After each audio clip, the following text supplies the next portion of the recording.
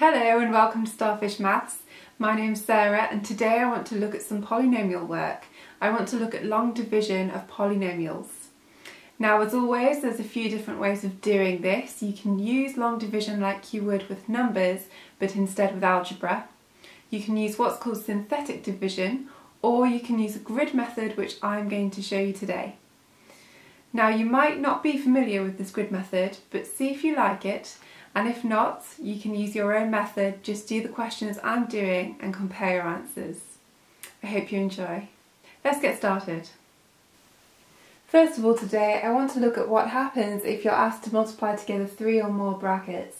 Now, this is very similar to multiplying 2 brackets together, and it's not as daunting as it looks. You can just take it step by step. First of all, multiply 2 brackets together, leave the 3rd bracket, and then bring that in later.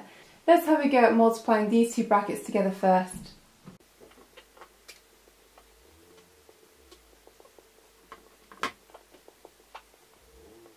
And now we'll tidy up. And now methodically multiply everything in this bracket by both of those terms there.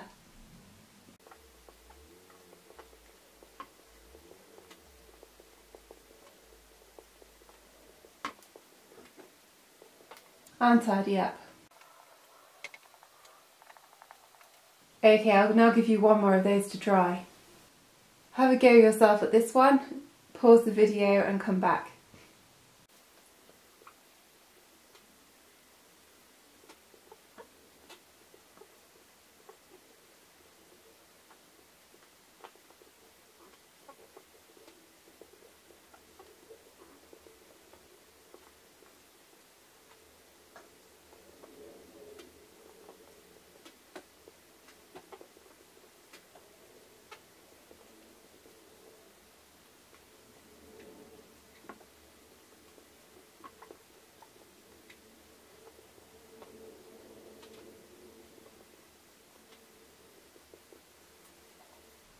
Did you get that one right?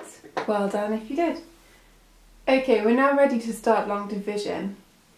Now, as I mentioned before, I'm going to use a grid method. I'm dividing by x minus 5, so I'm going to draw a grid and put x and minus 5 down the side. Now, on the top, we're looking for the things that multiply by these to give us the answer. So we don't know what goes up here yet, but we're going to have an x squared term, an x term, and a number term. Now, when we multiply this as a grid, we'll get the answers that simplify to give us what we started with. And the 2 terms that only come up once are the very first term and the very last term. Only these 2 terms here multiply to give that term. There's no other x cubed from anywhere. And only the minus 5 and the number multiply to give this number at the end here. There's no other terms that will just give a number. So we can fill those ones in. That's got to be 2x cubed and that one's got to be minus 20. Now, to make 2x cubed, it's got to be x times something to give 2x cubed, so that's got to be 2x squared. And similarly here, minus 5 times minus 20, it's got to be plus 4. The reason I like this method is it feels a little bit like a puzzle. So now we've got those 2 in place, we know that's 2x squared. So now we can fill in this one here. That's got to be 2x squared times minus 5 is minus 10x squared. Similarly, we can now fill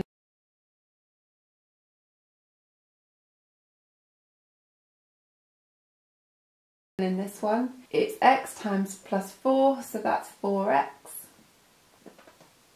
Now, whatever term goes in here, we'll be adding with this one. They'll be the 2x squared terms. We've got x times another something x, so that will be an x squared term. So those 2 terms are going to add to give the minus 7x squared. So minus 10x squared plus something gives us minus 7x squared. That's got to be 3x squared. Similarly, this term and this one here will be the x terms. So minus 5 times something x will give us something, add it to 4x to give us minus 11x. So that's going to have to be minus 15x. Now let's see if there's a number we can put here that will make those two right. Minus 5 times 3x will give us minus 15x. And just check for this one, 3x times x does give us 3x squared, so we're happy. So that all works. That's the remainder then. Now you can check these. We can do what we did at the beginning of this video. If that divided by that gives us that, then that times that should give that. So you can quickly check if that's right. Have a go at multiplying those together.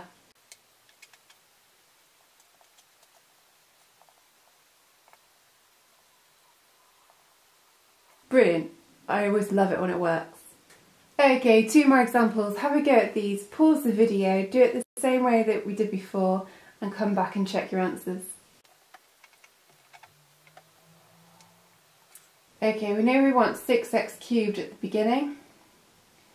So 2x times something gives 6x cubed. That's got to be 3x squared. So we can now fill in that's 9x squared. The number term is 3, so 3 times 1 gives you 3. 1 times 2x is 2x.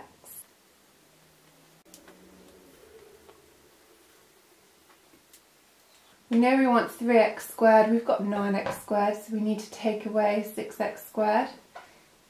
And we've got a 2x, but we want minus 7x, so we're going to have to take off 9x.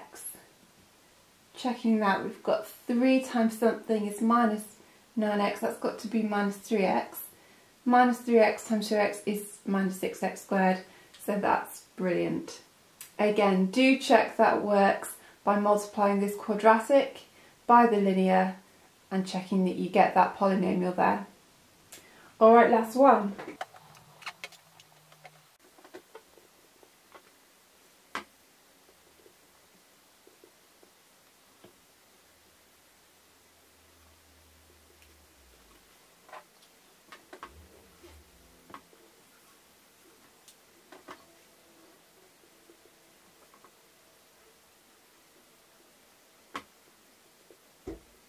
Okay, well done if you got those right. Please do keep practicing them. You need that skill really firm in place. And a good video to watch now would be the factor and remainder theorem, where you're going to be using this skill in a direct application. Thank you so much for watching and have fun.